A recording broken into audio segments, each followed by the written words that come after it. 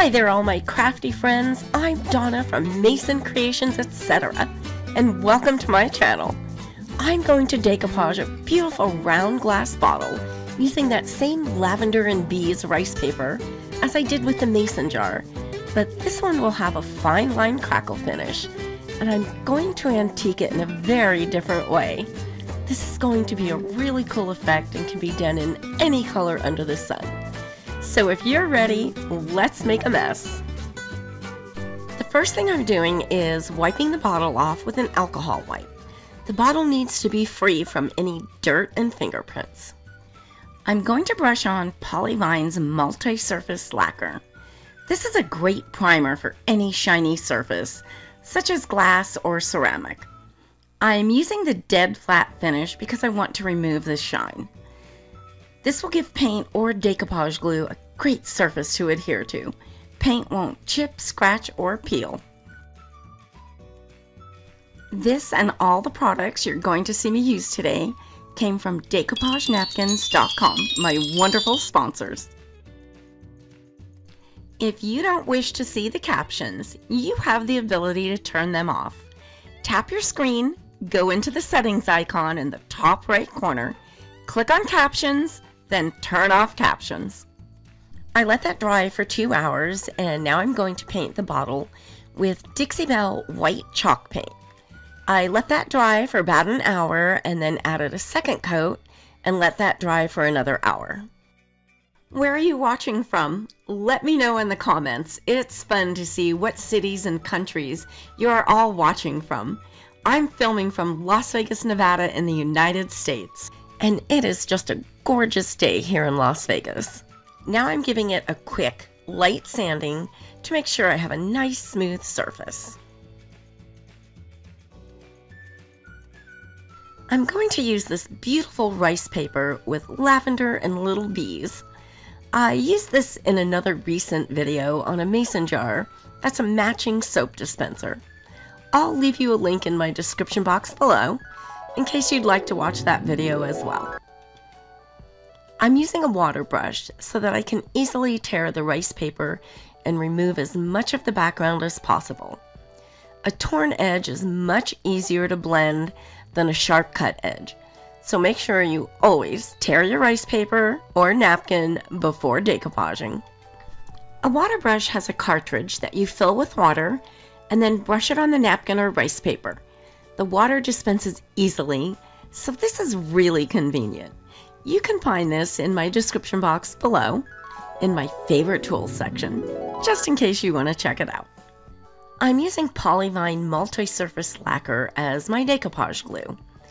All of the Polyvine varnishes can double as a decoupage glue. I use them all in that capacity, except the Crackle varnishes. I brushed it on, then added my image and brushed more of the varnish on top of the image, going from the center to the outside edge. This will remove any bubbles. Decoupagenapkins.com has such a great selection of rice papers as well as napkins that you can purchase one at a time. Rub-on transfers, molds, modeling clay, stencils, stamps, scrapbook paper, and much more. Over 7,000 products. They carry 3 lines of paint: Dixie Belle chalk mineral paint, clay mud paint, and pentart paints, and a wide range of colors. They are wonderful to work with and send out their orders fast. They are truly your one-stop shop for craft supplies. They offer several automatic discounts when checking out on orders over $50, $75, and $125. Subscribe to their newsletter by entering your email address, and you'll receive 10% off your next order. Make sure you check them out. I'll leave you some links in my description box below. I'm going to give this bottle a very interesting finish by adding a crackle system that looks just like aged porcelain. This is one of my favorite crackle effects. I'm using Pentart's Fine Line Crackle Varnish. It's a 2-part system and I'm brushing on component number 1. I'll let that dry for about an hour or so until it's clear. Once dry, I'll brush on component number 2. This step is an amber color. Use thin, even strokes. If you get a buildup or drips anywhere, it'll show when dry. I'll let this dry for a couple of hours. Once dry, you'll see the cracks. After using fineline Crackle varnish, you cannot use any water-based products. It will ruin your Crackle finish. You can only use solvent-based antiques and sealers.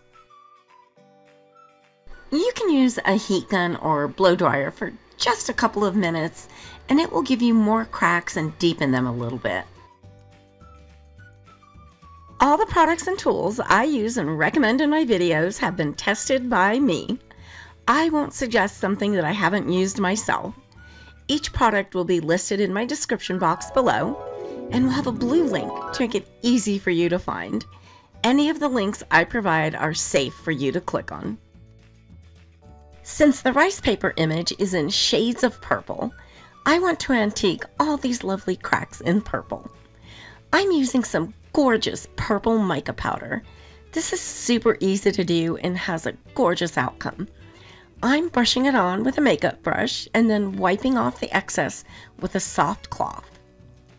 Make sure you don't use anything wet since this bottle hasn't been sealed yet. Remember, no water on that fineline Crackle yet. Mica powder is fun to use as an antique. It's beautiful and has a slight iridescence to it. And it's available in a lot of colors, or you can mix them to create literally any color under the sun.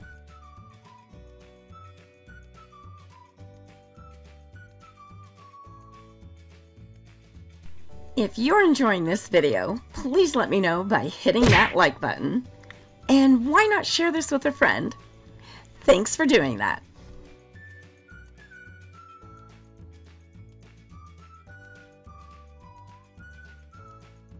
I'm using Pentart clear varnish in a gloss finish. It's solvent-based, so it's safe to use over the fineline Crackle finish. This will need to dry for a couple of hours. Now this bottle is protected against moisture. You'll be able to wipe it down with a damp cloth if needed. The best way to clean your brush after using the Pentart varnishes is with good old-fashioned turpentine. I tried other solvent cleaners like paint thinner and mineral spirits, but the only one that cleans your brush well is the turpentine. I put a little in a glass jar and soak my brush overnight, then wash with soap and water the next day.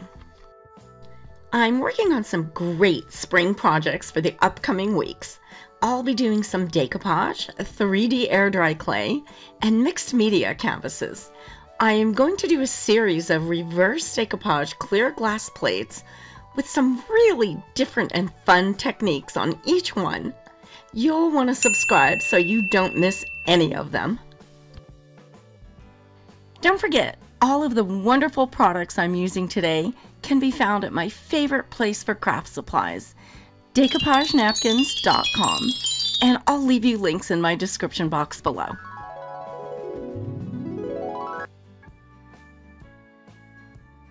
I put together a playlist of some other tutorials you may enjoy. Click the picture on the right to be taken directly to that playlist. Thanks so much for watching, and I hope you enjoyed this video.